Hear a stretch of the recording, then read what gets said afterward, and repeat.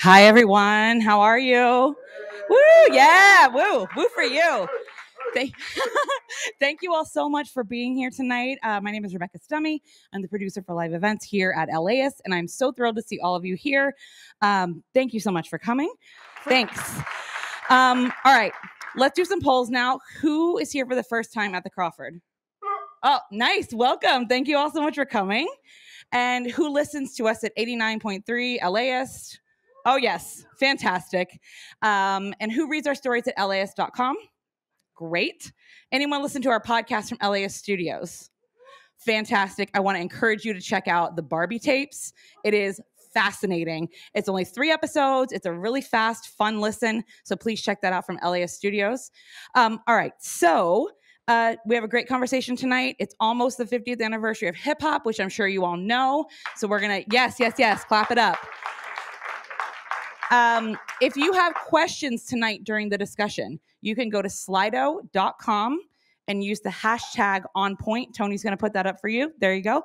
At any point during the event tonight, if you have any questions, and we'll make sure that they get to the folks on stage. Those folks are going to be Tyree Boyd-Pates. He is a speaker, curator, historian, all the great things. He's currently the associate curator of Western history at the Autry Museum of the American West, and we are thrilled to have him here tonight. We also have Damita Jo Freeman. She is a Soul Train dancer, a pioneer, yes, a pioneer in hip hop dance here in Los Angeles. She continues that work now, and we are just honored to have her here. And your host for tonight is Meghna Chakrabarti from On Point. Yes, we're so excited for the discussion tonight. So please welcome them all to the stage.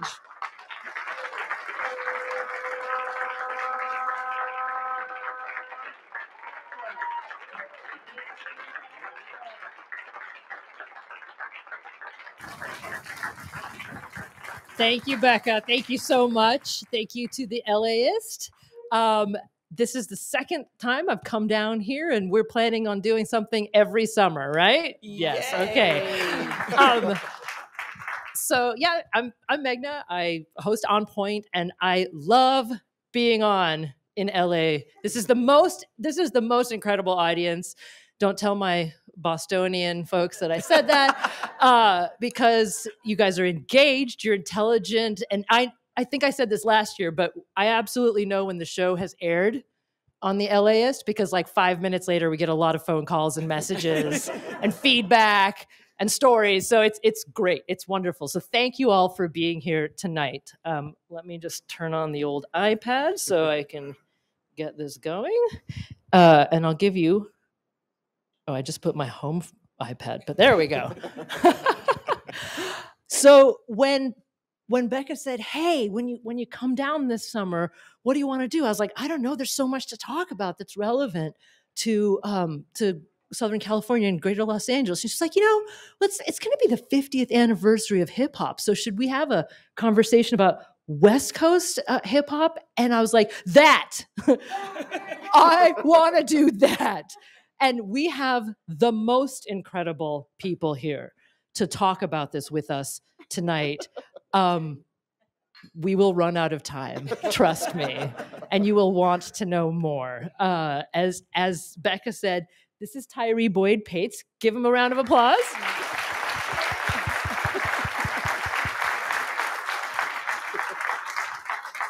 And, of course, Damita Jo Freeman, the legendary.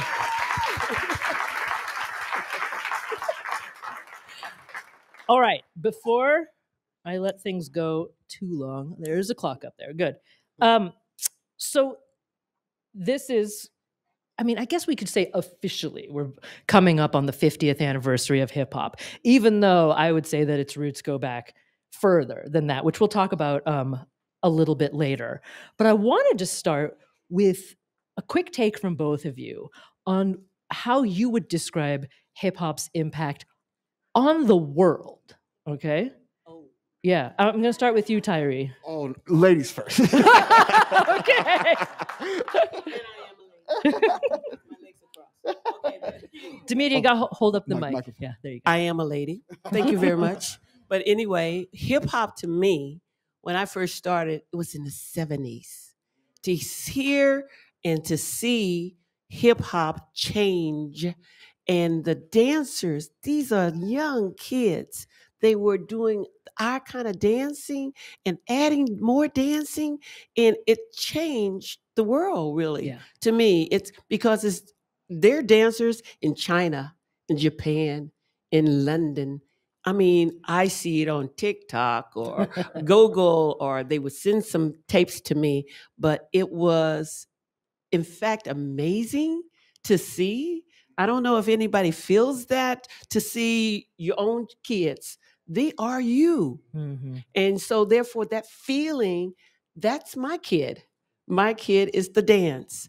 And then hip hop, when it came into life, I just went, oh my God. That's all I can say. Yeah. Yeah. When I think about hip hop's impact on the world, I think about how you could literally just put revolution in one person's body Mm.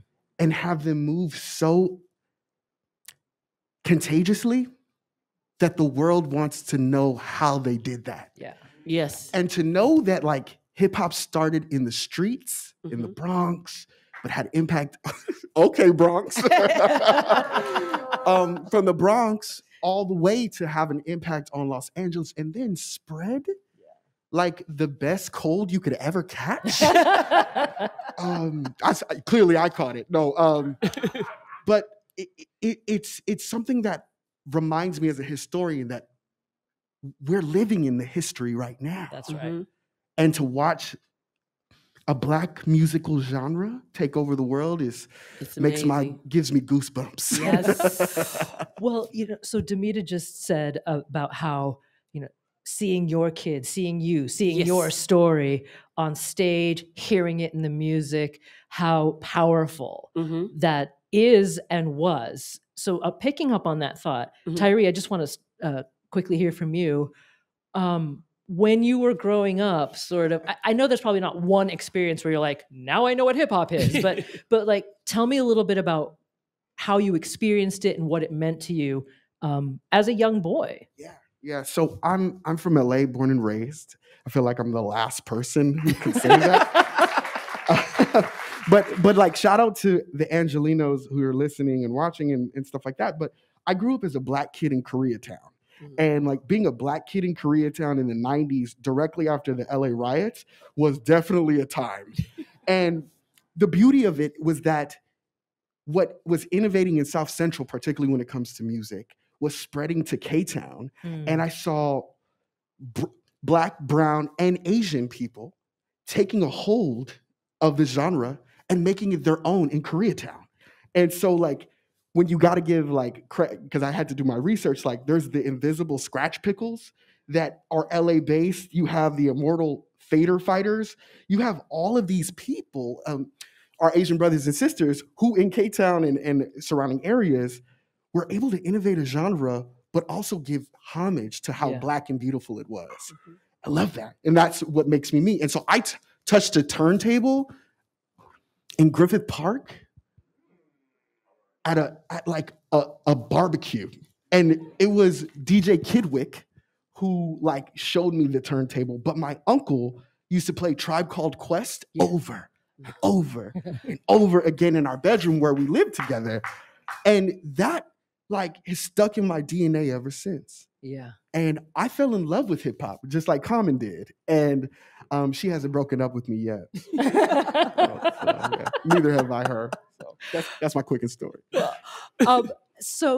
So then, Damita, same question to you, because you are one of the pioneers in helping popularize hip hop as a way of life, as a culture, to the Black community and beyond. Right. Correct. Oh, by the way, okay, I have to just tell you, I was telling Damita this earlier.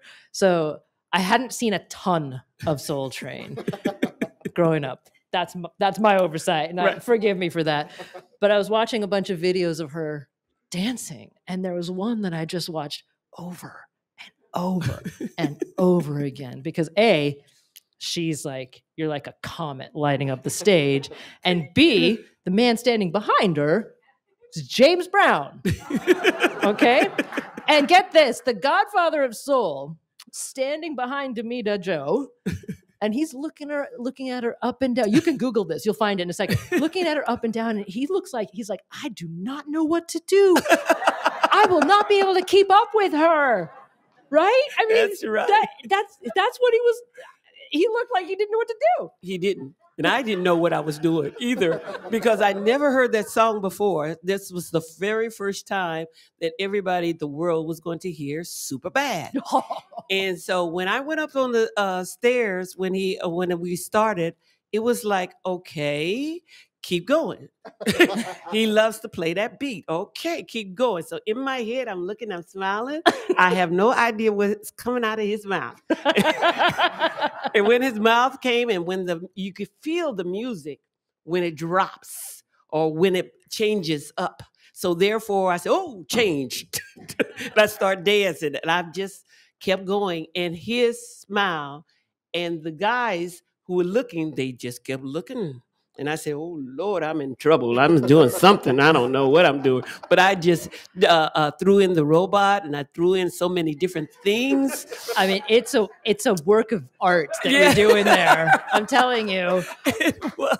Well, here's the power of it, because it relates to what you were saying. Even all these years later, watching that little clip of that episode of the show, as a viewer, you feel it. You still feel it in your own bodies. That's what you were able to do across decades. Yes. Now, you've said before that it's locking that started That started the whole thing. So for folks who don't know or aren't totally familiar with locking as a dance style, can you describe it? Okay. And also why you think it was really critical to the development of hip hop? Well, the first time I started to see it, I went to a club in LA that was called Maverick's Flat. That was where all the young kids used to hang out and go to. And there was this guy that walked in. His name was Don Campbell, which he calls himself Campbell Lock. And then there was another guy called Scooby-Doo. And then there was another guy that calls Little Joe. And then the last guy was Little Perry Brown. And so anyway, I just watched him because I was what you call a wallflower. Nobody wanted to dance with me. So therefore, I'm just always looking, and I'm noticing the ladies that dance with them, they back up, let them have the room. And they started to have the whole stage. And they are locking. Bam, bam, boom, pop, boom, la, da, da, da. I mean, they are going, and all I could do is, my God, what did they do? I just love the guy named Campbell Lock, the way he was doing it, the ease of it. And he was a person that doesn't dance either. He didn't know about the rhythm. He was a wallflower himself. He made everything all up. All that staccato could start happening. And so I just looked at him because I'm a dancer, of course, a ballerina, but I just ad-libbed everything he was doing when he asked me to dance. And I just started doing this, and he was shocked, and I was shocked. And so, bam, people start loving what we're doing, because girls at that time, they were not dancing like the guys, because the guys with the old macho guys moving, and the girls were just cute, cool. That was, the afro and the mini skirts and the hot pants, and everything was cute. Me, I didn't care. I just wanted to come and dance. So therefore, watching him, and then we got a chance to go on a show called Soul Train. And then when we went on Soul Train, I'm looking at the other kids, how they are mimicking. They're picking up what we're doing.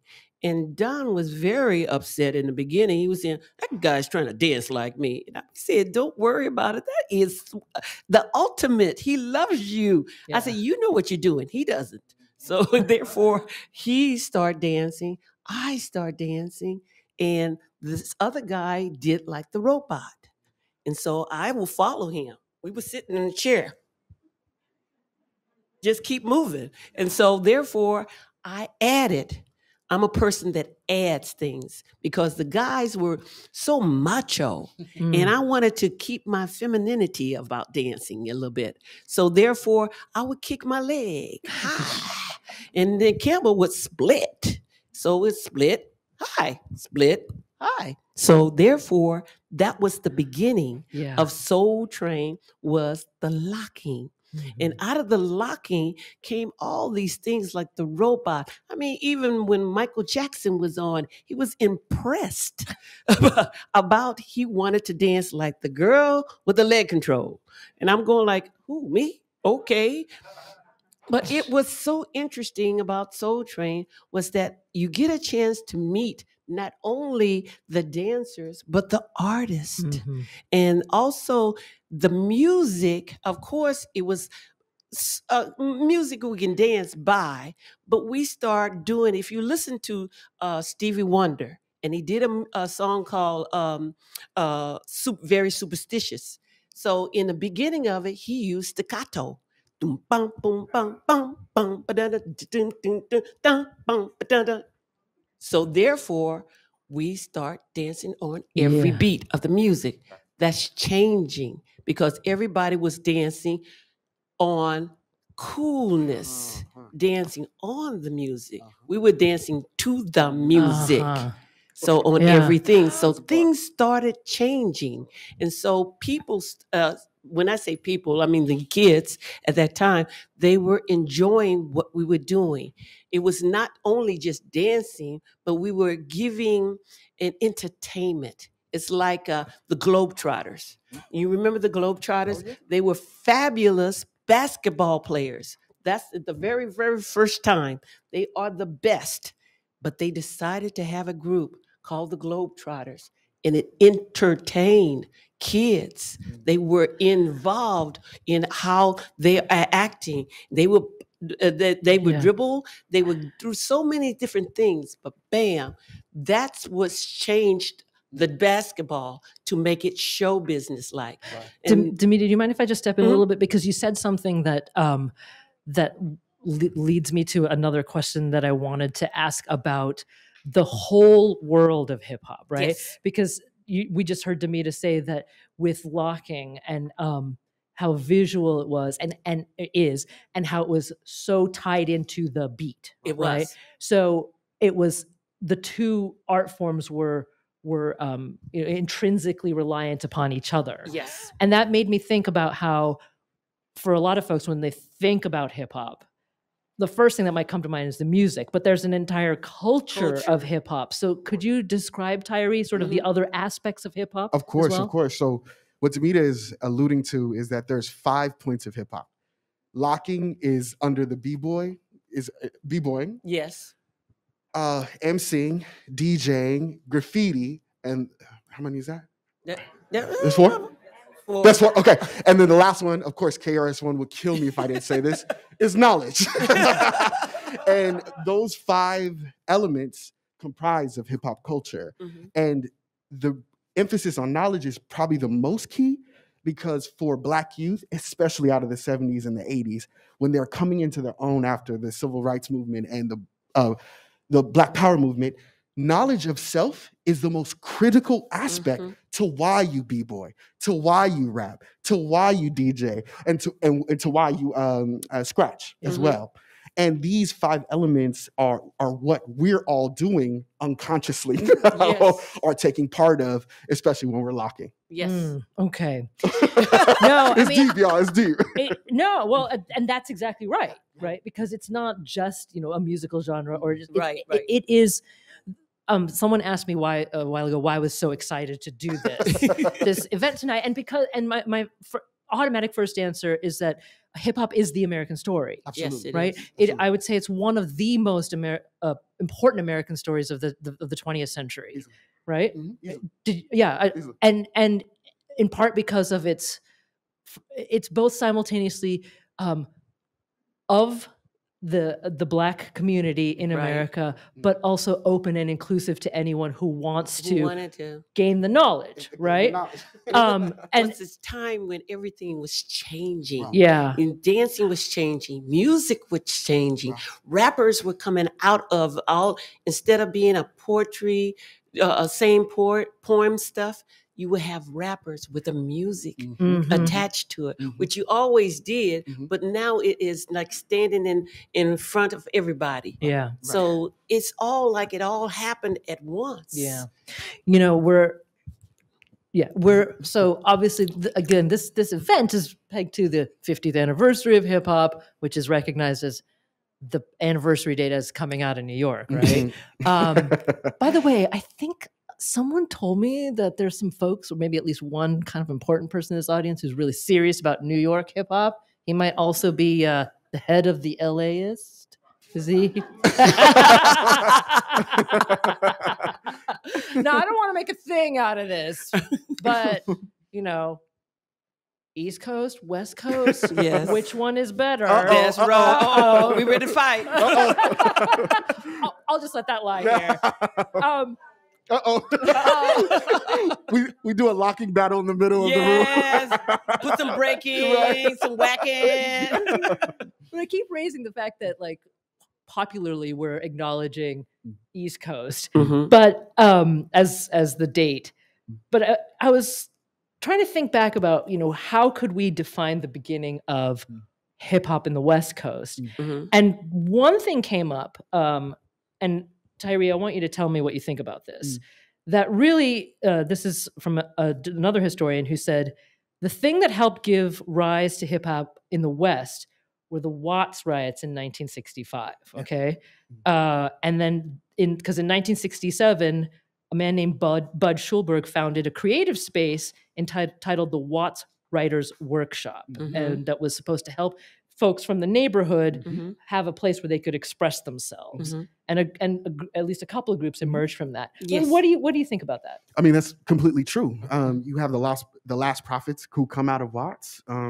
You have, see,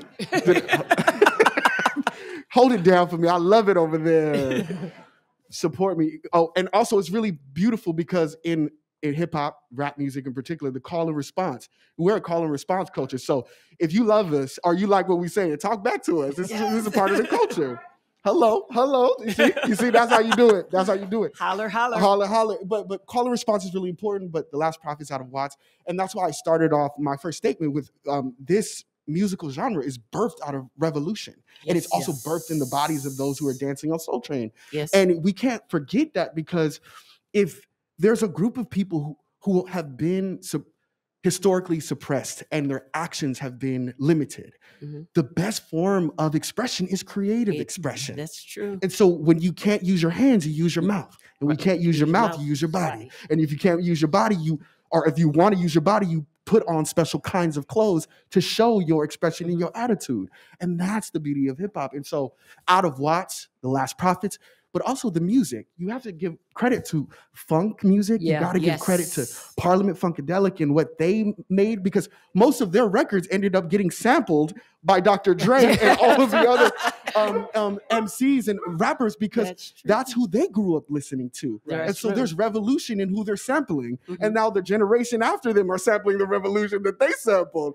And that's the beauty. And I think that's what makes West Coast hip hop so beautiful, because how you wear the revolution, I just love this word today. How you wear the revolution and how you listen to it is actually very West Coast as much as it is East. Okay, so tell me more than both of you.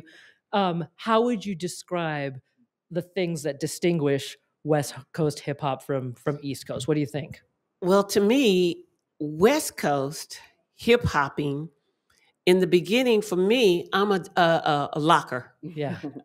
But to see how it changes into hip hop, and see, to me, hip hop is really a name era. If you hear on TV, they'll say, "Oh, this is the bandstand days. The '60s were the rock and roll years." But now, when they're saying '70s and on up, that was the hip hop era. So the hip hop era was it's like an umbrella. Mm. And under the umbrella is locking, is popping, is roboting, it's breaking, it's whacking. It's so many elements. That to me is what hip hop is. It's all of the style of dancing that the young people today are doing. Yeah. And they're making it today. They're making it so interesting. They take a piece of what we did and they create other things toward it. That's to me the hip hop. That's the creation of it. Okay. Yeah. And what makes it West Coast, I got to give a shout out to the World Class Wrecking Crew, because that's what Dr. Dre was of course. a part of. And he thank you. You got to give a shout out to lowrider culture. That's right. That's distinctly West Coast hip hop. Yes. What, am I missing something? Tell me. What do y'all think? What else makes something West Coast, if you don't mind? Yeah. G-Funk. G-Funk. G-Funk. Yes. Egyptian Lover. Yes. Dickies. Dickies, Converse, Cortez. What else? Hollywood. Hollywood. That's right. Yeah, and Central Avenue. Mm-hmm. Yeah. Yeah. Okay. And hold on. And I would be Give me remiss. more. Yeah. And I would be remiss because what makes LA's an epicenter for hip hop has to be mentioned about Leimert Park featuring Project Blowed. Yes. And the Freestyle Fellowship and all of those great artists. Those are good things. Yes. Those are good things. That means we're hitting the notes. And Freestyle Fellowship and Murs and all of these rappers that came out from just miles down the street end up changing the face of a genre. Yeah. Yes. That's world renowned. Yeah. The Good Life, The of course. Good Life. The Good Life. So Yes. I got to be writing all these down. Yeah, write it down. Good Life. Chaos Network. All of that. Yes. Well, in fact, mentioning all these names and like we could go on and on and on, right? Is just one indication of the impact Mhm. of artists and the art form of West Coast hip hop. How Right. the impact that it's had well beyond, Mhm. California and the West Coast. Mhm. And I'm also wondering about not just its national and global impact, but I'd love to hear more from both of you about the impact that the rise, the spread, the development of hip hop music, dance, and culture had on the very neighborhoods Mhm. here that were giving birth to it. Right. And the reason why I ask is because, as I said earlier, I think it's one of the most important American stories. Yes. And it was it is the story of the people, Yes. Black Americans living in the neighborhoods in Los Angeles. So I just want to hear more about how important that was Yes. to the very people creating the art. For me, even see, I was a shy person dancing. So it was, to me, hip hop is a communication. Dancing was communication. So therefore, by being accepted also helped. That's part of hip hop, because young kids want to be accepted by anybody. So, but anyway, when I was dancing, my dancing started to develop as we're going on Soul Train. It's getting bigger. It's getting more. Artists were paying attention to us. We're just kids off the street. I mean, my aunt has a party down at her basement. I mean, you want to know about my background? So dancing was a great form of even communicating to showbiz, because we were never given that opportunity. So hip hop also, it's so big, it just started growing, and it's letting us in to things that we never thought that, just dancing in a nightclub and it's all dark and everything. But now you're on a TV show, which there wasn't any Black. There was American Bandstand, that's 4 Black people on the show. A shindig, come on, there's two chocolate women just moving. But no, Soul Train was a group of people, young kids, who wanted to actually shout out, I'm alive. Yeah. I'm here. Look at me. I can be a part of this world. And so therefore, being a Black person, now how men used to walk down the street, okay, women would grab their purses. They're scared of them. Now we get a chance to show that we're not those kind of people. No, we are people who love to dance, but we don't know how to get in. But you open up the door. Hip hop opened it up because it wasn't just dance; it was everything. Yeah. Speaking about the regional elements of hip hop, particularly the neighborhoods, you got to give a shout out to Compton itself. Totally. Yes. And yes. Shout out to Compton. And Compton's really important for this example because what Kendrick Lamar has been able to symbolize to Compton as a Pulitzer Prize winning artist is something that has to be mentioned for Compton. And that's, nobody in Compton ever thought they would bring a Pulitzer back to Compton, right? But that's how important Compton is to this conversation. And I was listening to some interviews from Ice-T, and he was alluding to how gangster rap out of the 1990s. So you think The Chronic, you think Ice-T, you think NWA. What hip hop was in the 90s, specifically for South Central, was just journalism. Yes. Yes. It was actually, yeah, okay, yeah, and it was journalism for not just for journalism's sake, but it was taking the microphone and showing the world how much you were ignoring Black America. And if you ignore us, then we're going to show you some attitude.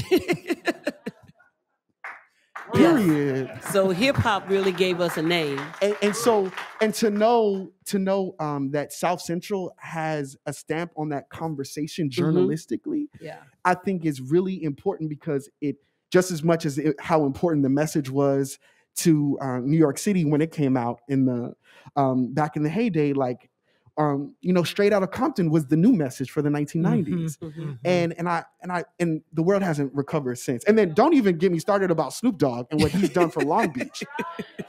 And he arguably is one of the people who's put Long Beach on the map. He will tell you this. And it was so attractive. It's so attractive that Tupac Shakur himself, when he joined Death Row, was banging the West Coast more than people who actually were born here. In the sense that Tupac became was representing LA in particular because of the journalistic elements that the pioneers were making too. I think that is absolutely the perfect way of putting it, right? Because it was the authentic first-person journalism of lives and stories that the rest of the country either didn't want to hear hadn't heard. But we can also, it's easy to, at the 50-year mark, to look back on things with kind of rose-colored glasses. But because when you're talking about Straight Outta Compton, it changed everything, but there was backlash, huge backlash. So I want you guys to talk about that for a little bit, because we're celebrating hip hop, but we also have to be, mindful that it's been a journey, it's been a fight, you're still pushing against the same forces that wanted to ignore your stories to begin with. Yes, that I'm listening to when you're saying it, pushing, the word pushing in my head. That's what we did. That's what all those kids, that's what the artists did. They pushed. So in the beginning, to me, hip hop was a slow process getting to be something. First, we have to be acknowledged. And that's what was more concerning at that particular time when we were dancing. We just wanted to be heard. And this was one way that Don Cornelius created a vehicle that made people actually look at us on television. I mean, so therefore, we moved up a little bit. And then when the artists came on, and the artists, they really started to express how they liked what we were doing. So therefore, hip hop, to me, it grew into a positive for everybody, because now everybody has that opportunity to strive, and it's going to be hard all the way. It was always hard because it took people who had visions that they could do it. And then there are people who have visions, no, they can't, and want to keep us down. But we kept striving, and we lived off the music of all these artists. They changed the music, and to be a part of, we actually helped change the music. That makes us feel that, okay, we're doing something positive. And the music, the rappers, I mean, now when they came out of the jail, saying their whole thing, nobody paid attention to them, and so they now are something special too. And that's what hip hop, the word hip hop, to me, I always thought, no, hip hop is like a bunny, nice thing. Because, street dance, they didn't really want to say street dance. It sounds hard. It sounds black. Let's find another word. And a group to me saying a hip hop, a hip. Don't stop the knock it to the bang bang boogie tip. So it was cute. Yeah. And so it's just like always striving to make, instead of whatever color you are, your genre or the words that they put out has to be likable in order and to be acceptable. And so therefore, the word hip hop to me is acceptable. It's likable. And so nobody doesn't like street dancers because that's hard. But this is a thing that I think the gift that West Coast hip hop gave the world is, I completely agree with you and see what you're saying. And then we have groups coming out of the West Coast who are like, I don't care if you like me. That's right. Right? That's right. Yeah. Because it evolves. Yeah, Hip hop exactly. evolves. It gives us the right to say, I don't care. That's right. Yeah. Right. Yeah. And that rebellious spirit leads me to say that it was initially a counterculture. And this is important to note because even LL Cool J will tell you this. Back in the day, no one ever actually thought hip hop was going to go this far. Right? Like it wasn't expected to catch on. And the early adopters of hip hop were okay with that because it wasn't mainstream.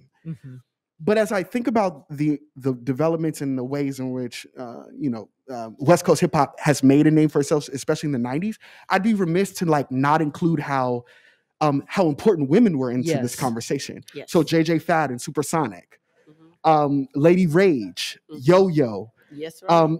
Women, hip hop, whether it wants to give credit to Roxanne Shante, come on, whether hip hop wants to give credit to women, Black women especially, exclusively, that it's on the shoulders and backs of Black women who were the first dancers of all the beats, and actually gave the men the validation that their songs actually could catch on. That's right. It did. You also say that the on both coasts, by the way, Black women were making hip hop art that you say was more inspiring thematically.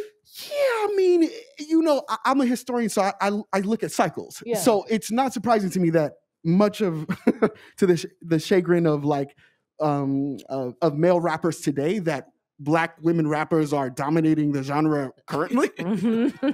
Because there was a period of time when Queen Latifah had a few people running for the hills. That's right. And my man agrees with me. She did. It's so I look at the cycles, and so Yes.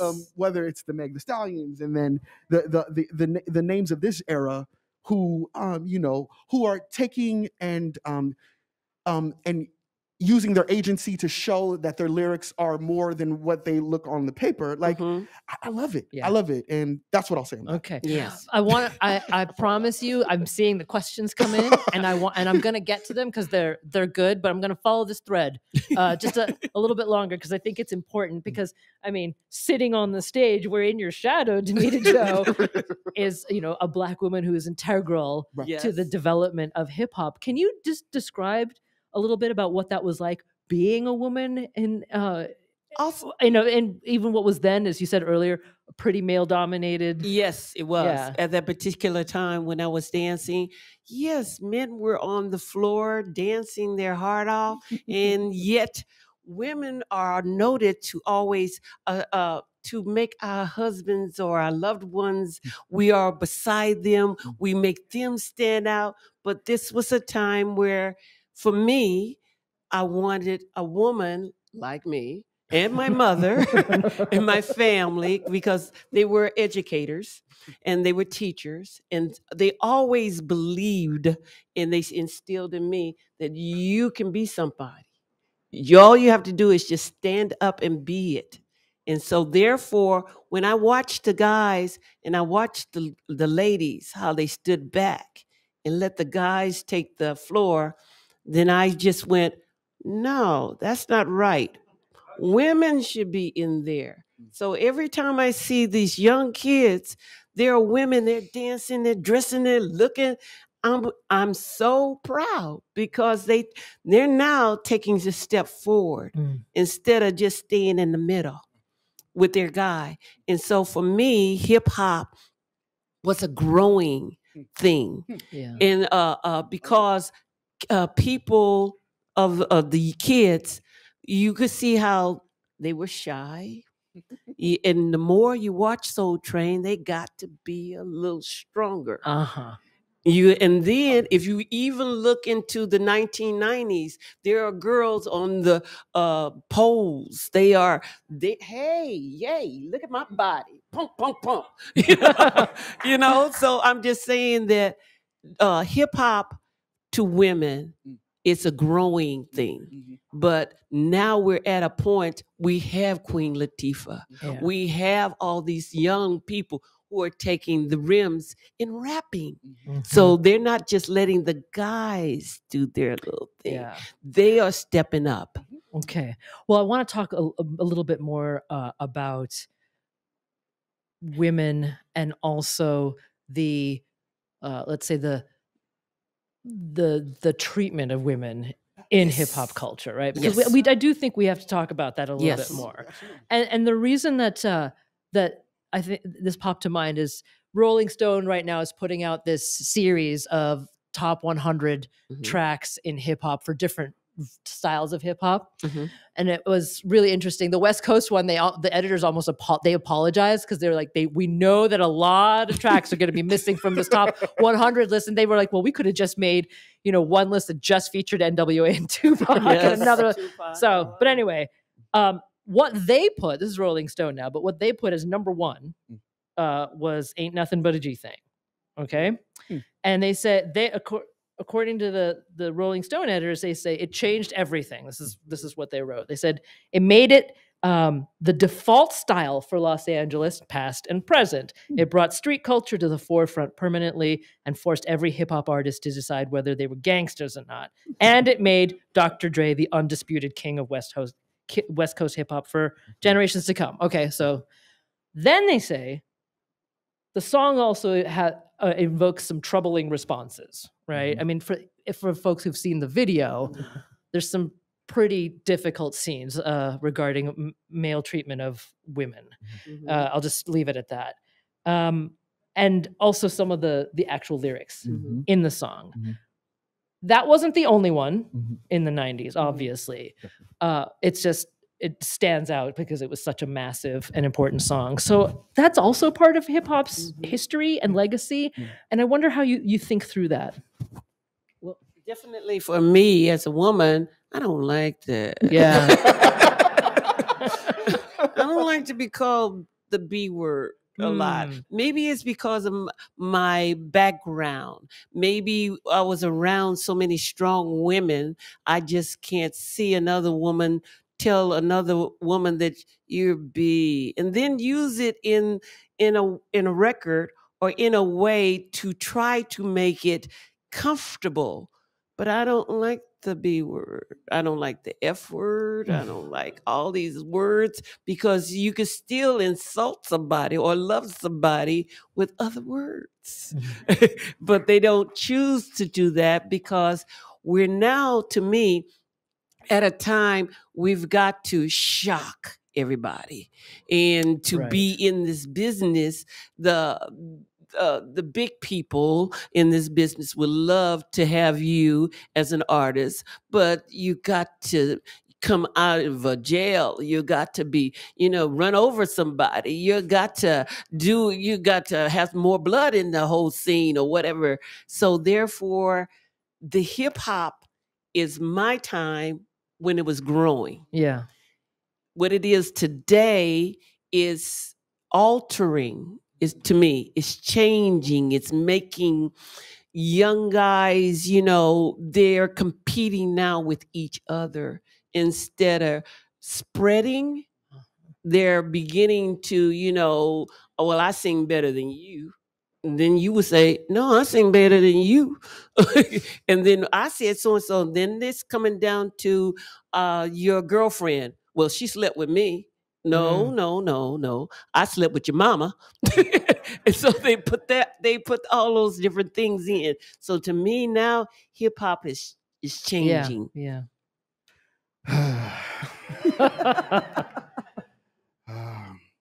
Well, misogyny is as American as apple pie. We all know this. And so considering that, hip hop is a reflection of American society. Mm-hmm.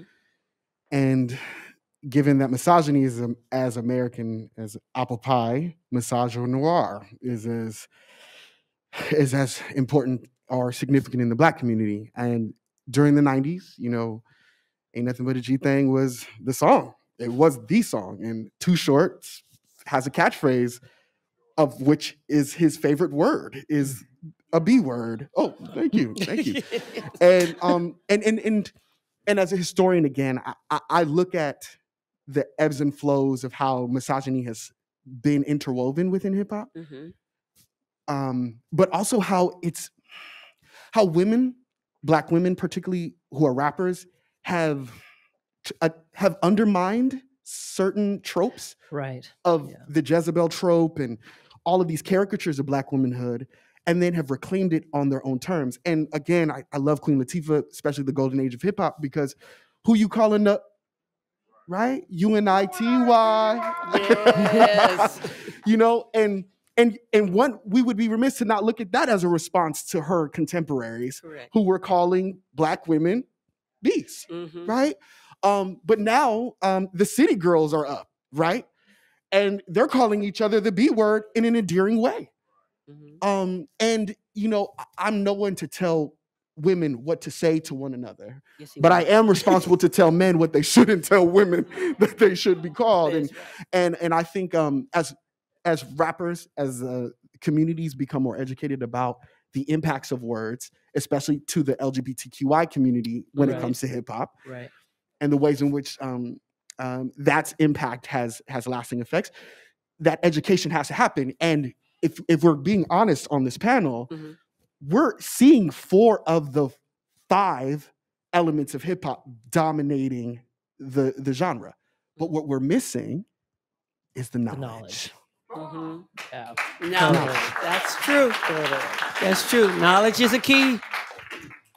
Time has been flying, hasn't it? I just looked up. I was like, oh my gosh, we only have 10 minutes. So I told these two we were going to need hours.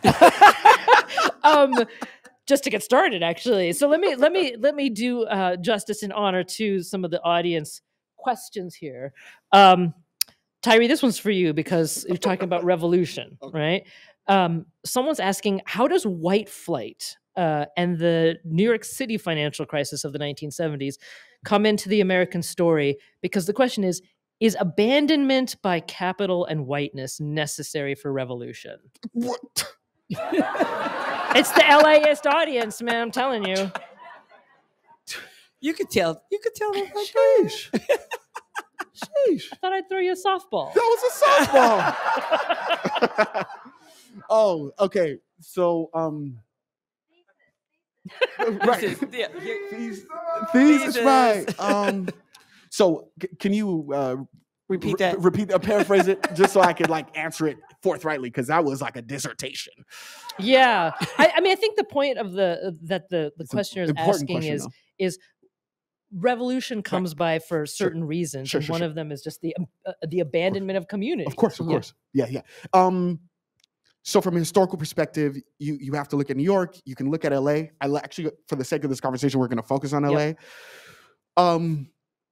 The ways in which freeways have cut LA into certain quadrants, particularly like the Sugar Hill area, the West Adams district, for those who don't know, it's Sugar Hill, is a freeway that has cut a Black neighborhood in half. Yes. But there's also been freeways that have been built to make sure that the Black community doesn't leave South Central and come above the 10. Hello? Correct. Not an accident, right? And you think about the suburban elements of LA, and you think about why Crenshaw or Compton especially used to be an all-white town, and where are all the white people now? Yes. And why is Compton seen as the most dangerous area in one of the most dangerous areas of the city? White flight. And ironically, when white flight occurs, so does divestment happen as well. And when divestment happens, so does hyperpolicing. And with hyperpolicing comes all of the effects of that police brutality and the like. That divestment creates the music, the journalistic elements that we've been listening to for the last 20, 30 years. But to be honest, as a child of the hip-hop generation will tell you, we don't need you to divest from our communities to hear our voices. That's right. And if you need to divest from our communities to get the real from us, then there probably needs to be another mirror you need to look at. But America's issue, Los Angeles' issue, Harlem's issue is now pressing because gentrification is happening.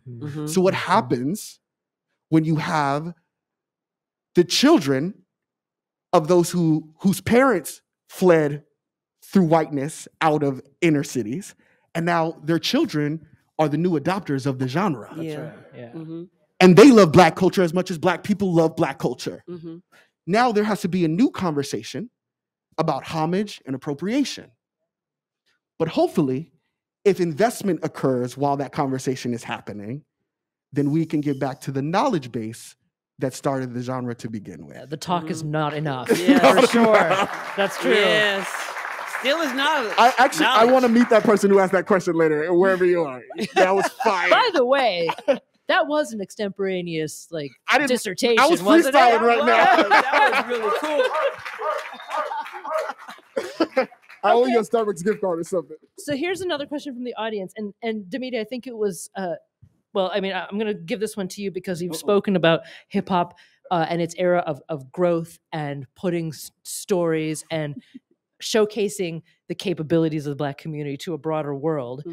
Someone wants to know if you think that the love of hip hop may have been a contributing factor to what they see as maybe the greater racial harmony that this generation experiences. Definitely. I always think that because number one, dancing the way I was dancing and watching the way I was watching, how it was actually growing and you seeing it, and therefore loving every bit of it because it's giving us strength of knowledge, of learning to know what's behind the screen number 2. Somebody's finally asking that. And we're doing that through hip hop. Hip hop is making us, because in the beginning, like I said, we're young kids and we're not told that we can be great kids. We're just told that we are kids. And therefore you have to accommodate whatever the world is giving us. Now, by being hip hop to me always gave more strength. Mm. And so therefore I believe that the hip hop to everybody of my age, especially, and I'm only 36. You don't even look as old as that. Thank you very much. I'll take that. But anyway, the hip hop era to me, period, is the growth. And today, in my opinion, it is changing. Uh-huh. And I don't know why it's changing because there's so many craziness is happening in the world today. Okay. But I was just seeing that the kids are pushing through. They're Mhm. still creating. They're still coming up without. They make them go back. Oh, how did so and so do that? Or make the moonwalk. Okay, the moonwalk wasn't really created by Michael Jackson, like Michael said that he loved the street dancing and he loved the characters and the kids and all of us doing it. He started to do that because he had a popularity that people would look at him in order to do that. So, but I'm saying we could go back to Marceau, the mime people who started to do all the mime and the have an umbrella and the wind is coming, they slide back.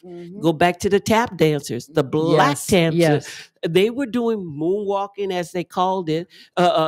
Michael People called it the moonwalk. It's a great name because everybody loved it. It's catchy. So that's what we are in now. We're in also a catchy world. Yeah. But I'm just saying that hip hop, that's what I love. Okay. I apologize to everyone. We are going to go over a couple of minutes here because there are lots of great questions from the audience. I'm only going to get to Is that okay with y'all? a few more minutes. Okay. Call a response. Yeah. Call a response. I don't want to go over too much because there's art happening outside. No, that's true. And we have to acknowledge and appreciate that. We have graffiti artists outside. There's a DJ who's out there. It's going to be amazing. DJ R-Tistic in the building. Yeah. So, but a few more minutes.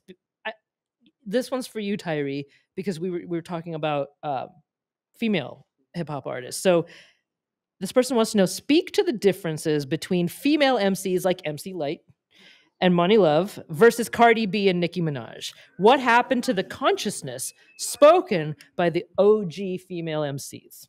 Am I the one that asked this question? I love that. That's a great question. What happened? That's a great question. Again, I'm just a historian, so I study the record. And I to be honest, I've had some very interesting reviews of like how hip hop music has changed. And I think Soul Train is my favorite example because you can actually see how how Black America was changing. And Don Cornelius is mentioned to say that he had he wasn't a fan of hip hop first. That's right. And because he was like, all that gyrating, all that, like, what's going on? I promise I'll get to the point about Cardi B. The agency of women in hip hop is a fascinating dissertation for anyone who wants to write it. I think that where the golden age of hip hop, where knowledge was prefaced, and it was cool to be smarter than your other peers, particularly about topics and knowledge bases that they may not have access to, and then use rhyme to like distribute it. I think now the Cardi B's of the world and the Meg Thee Stallions and are actually in intentional conversations with the OGs in a lot better ways than the male counterparts are with the male with the younger OGs or the like, follow what I'm saying. And I actually see the OG women applauding the Cardi B's more than I see the OG men applauding the 21 Savages. And how Black women today, the Cardi B's, are using their sexuality as a form of empowerment. I mean, MC Lyte will tell you that she felt as empowered as Cardi B does today when she was battling the men on the block or in music videos. I think the expression of sexuality and the policing of Black women's sexuality is the real conversation. Yeah. And I'm not the one who's going to adjudicate that discussion. But I will say that the impact is felt, and the reach that Cardi B's, the Meg Thee Stallions, the Nicki Minaj's have today is what the MC Lights and the Queen Latifahs dreamed that their music could one day tap into. Right. And I think there's an arc that both sides of that spectrum could appreciate. Okay. Woo. So Y'all not gonna get me in trouble. All right. I have to give a hand for that. Yeah. That was good. That was hard. So, oh gosh, I wish I had like another hour.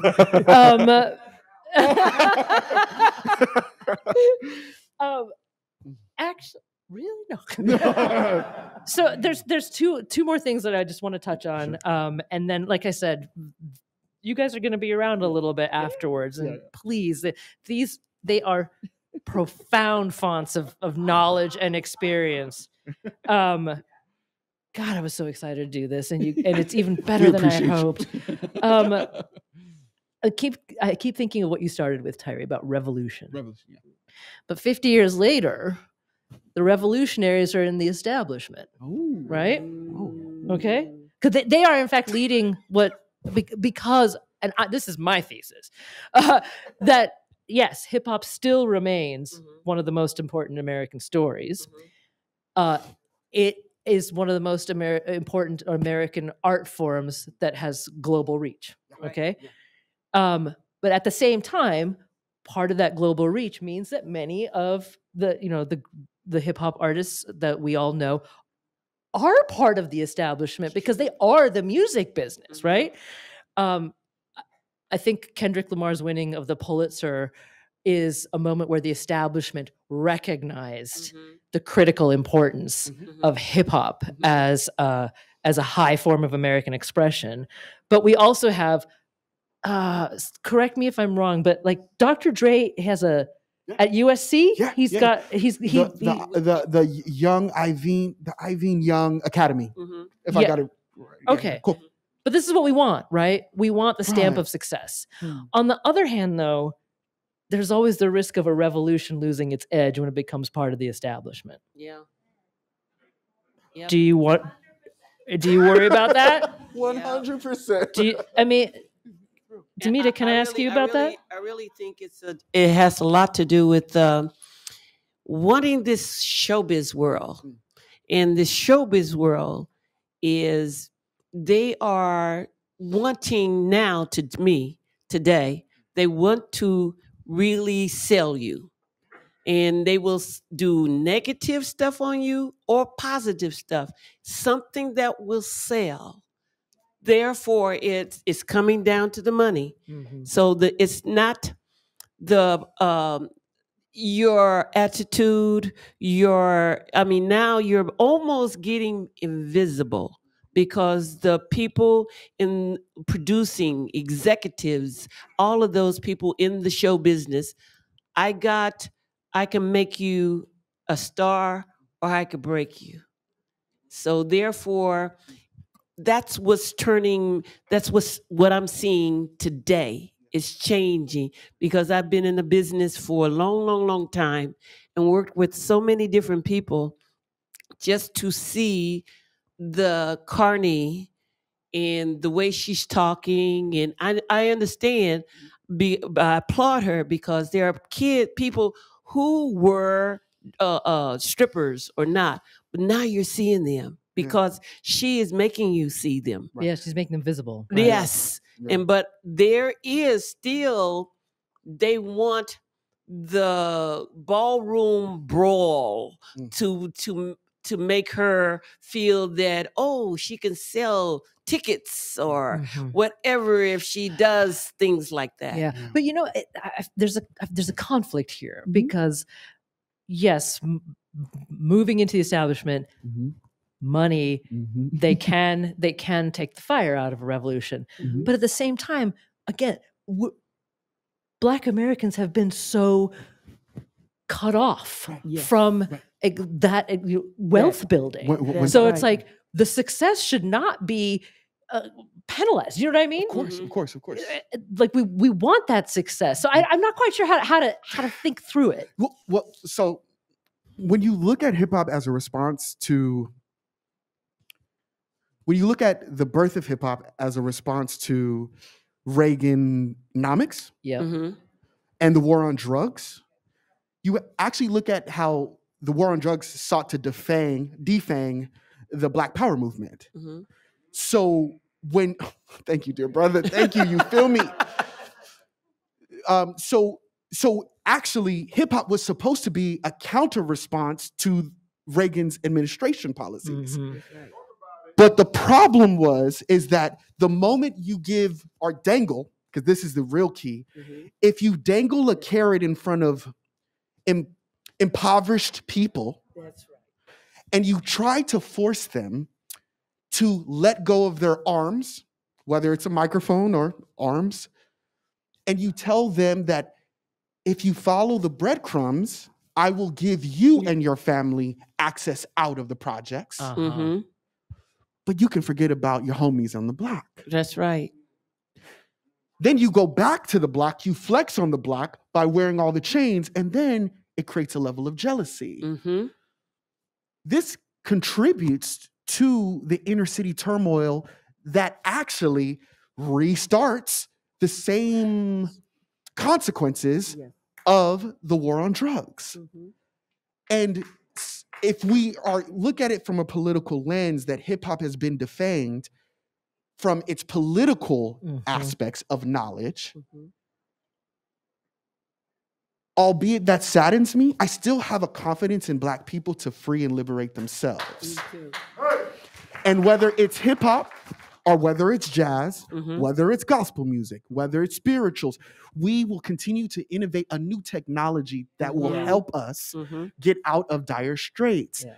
Sadly, hip hop's corporatization undermines those strengths. Yeah. Yes. But I do fundamentally believe that there's something on the horizon that will assist in this upliftment. Oh, Mhm. okay. So I Right. now that's an informed optimism. I read a lot love of it. books. No, because I was thinking about another way of looking at perhaps the next 50 years of Yeah. hip hop. And again, being at that transition point as a cultural force going, from the neighborhoods to around the world. Mhm. But then also we have a technological inflection point going on Exactly. right now Exactly. where basically anybody Anyway, anybody with a computer and an idea right. Yes. can put out, whether it's new dance, New dance. new music, whatnot. And we have some perverse incentives going on too, right? Mhm, Like mhm. folks just putting out like little ideas over TikTok just to see what'll Yes. catch, right? That was- I wonder what both of you think Mm. in the various 5 pillars of hip hop Mm. that technology might do, because so much of this conversation, so much of the truth of the first 50 years of hip hop Mm. is dependent on the lives and the stories of the people creating the art. Mhm. But if we have virality driving where hip hop might go next, Yeah. do you worry that it flattens the depth of it? Do you want to go first? No. Oh, you sure? Why not? No. No. No. You go first. You sure? You sure? Yeah, you go. Okay. So I was having a conversation with my uncle, Quasi Boyd Bolden. He is the one who introduced me to hip hop. He helped me fall in love with the genre. And while we were preparing, I was talking to him with excitement to talk to y'all. I was asking him, I was like, Unc, where's hip hop going to be in the next 50 years? Yeah. And he was saying that social media is actually undermining the strength of that development of the new technology that will help liberation, uplift Black people, la la la. And he was telling me that social media is distracting from innovation. Yeah. Hence the reason why billionaires are thinking they're innovators. That's right. Because That's they right. think they're the new creatives. Yes. When we all know that all innovation and creativity usually starts from the bottom up, and rarely does it ever come from the top down. So when I'm thinking about hip hop again, sadly, the artists are distracted with numbers and likes, which distracts them from the knowledge that they need to politically arm themselves Mm-hmm. to speak truth to power, which was hip hop's initial intention, Mm-hmm. then would allow mobilization and organization of inner city communities to fundamentally change the social landscapes in which they inhabit. Yeah. With that distraction and the virality element of TikTok, Instagram, we almost have to ask ourselves, do we need this technology to really get our word out? Is it self-aggrandizing? I think social media in particular is delaying that gratification from successful organization politically. And or it's not even a goal anymore. it's not even useful Mm-mm. to the people who need it the most Oh, okay. for their liberation. Yeah. I think it's useful individually. Right. Of course, we could start a group right now.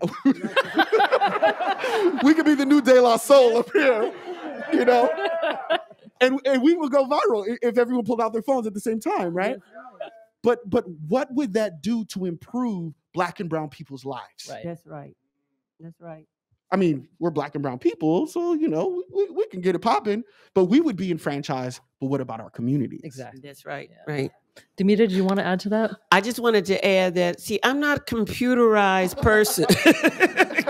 Technology is wonderful. It's here. That's fine. But I can live without it. But to me, the technology is taking away the artistry of people. I mean, they don't create anymore. You can look on the technology. You know, they'll say make a left at so and so block. You know, did I ask you to tell me to go left? Let me use my mind. I know I'm going to turn left. Don't tell me. Right. But I'm just saying that technology to me has grown so big in my head. I just can't deal with all of it. You know, I'm always asking a girlfriend of mine, I said, anybody know any computer stuff? Call me. Well, you know, to me, an algorithmically driven development of an art form divorces the art form from the humanity, which makes it impactful. Right? So, I'm going to wrap up with one. I'm going to ask Damita to tell us one more story, and then we'll wrap up to absorb and honor the art that's going on outside. But first of all, I want to say that Damita Jo has a book out. Hello. You should get it. You should have plugged it. It's called. There you go. There you go. Yep. It's called "Are You the Girl from Soul Train?" Can you believe that? This is my book. Hello. Finally. Because people ask you that question a lot. I gather. Are you the girl from Soul Train? You're like, yes. Soul Train. I get that even if I wanted to call for gas. You know, the gas company, the lady be saying, Damita Jo, are you that girl on Soul Train? I mean, I could go to Home Depot and one guy would look at it. And then my mother be saying, that man is looking at you. And I'm going like, and then he comes up and he says, I just want to know, are you the girl on Soul Train? So that's why I called it. So are you the girl on Soul Train? And I haven't had a chance to read it yet, but I'm going to read it cover to cover because I'm sure it's full of juicy, the most amazing stories. Things. No, I want to close with a story from you because we are sitting on the stage with a true legend. And Damita Jo's impact spreads far beyond the things that you might have known seeing her do, right? Yes. On Soul Train. And I love this story. You just told it to us backstage. I hope you don't mind. Okay. Because again, you're iconic in so many ways. And this is one of the ways I did not know that you are iconic, okay? And it has to do with the movie Airplane. Right. It was a movie called Airplane that everybody liked by David Zucker and Jerry Zucker. And I had the opportunity to come in and talk to them. And they wanted me to choreograph where it's a John Travolta thing in the movie. And so anyway, I don't know why, but I just came in talking jive or talking to them, using crazy words. And one brother would look at me and go like, what'd she say? And so the other brother looked at Jerry and they said, why don't we put that in the movie? You know And, the scene. and she said they started creating in front of me, talking about, okay.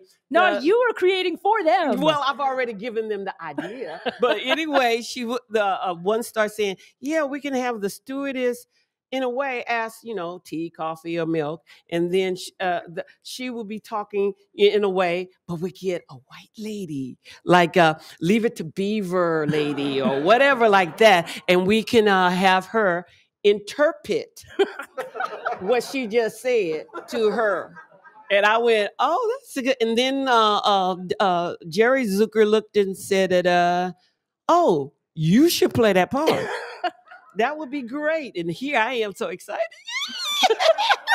I've never been in the movie. Oh my God, this is the first time. And then I got a call at Paramount. And so I thought something really happened to my mother or something, because I told her I was going to come. And the lady secretary came in and said, Ms. Freeman, we have a call for you real quick. And they said it's emergency. And I was going like, this was kind of weird. And, I'm talking to them and I said, hold that thought. I'll be right back. And I went and I answered on the phone, and that was Cher. I was working at that time with Cher. But then I was free for a while. But one of the guys hurt his leg. So she said, get on a plane. So we will meet you at the airport in Las Vegas. And I went, I didn't know what to really say. So I finally had to go you were back. Supposed to be in a movie. There you were supposed to be in an airplane. In my first movie. And so I had to explain to them that I won't be able to do what was I here for? Oh, for the John Travolta thing. And then he said, yeah, next thing I know on an airplane, I saw this little scene that I'm doing. And I'm watching how people have really started. Oh, they love that scene. With the lady and it was a black guy playing that part. And I was just going like, oh my God. So I'm excited. She is the creator of that scene. I made a mark. Miss Freeman told us that back there, and my jaw dropped. I was like, that is the iconic scene from that movie. You were the creator of that. Oh my God. So I wanted to point that out because it's not directly related to the 50th anniversary of hip hop, but true greatness spreads in all different ways. And I wanted to recognize that. Damita Jo Freeman and Tyree Boyd-Pates, this could not have been a better conversation. I'm privileged to be up here with you. Thank you so much. Thank you so much. Let's give them a round of applause. And thank you all for coming. Thank you to the LAist. There's art going on outside. Check it out. And don't forget to everybody get my book at Amazon. Just look up their Amazon a book, and then you get my book. Thank you, everybody. Thank you.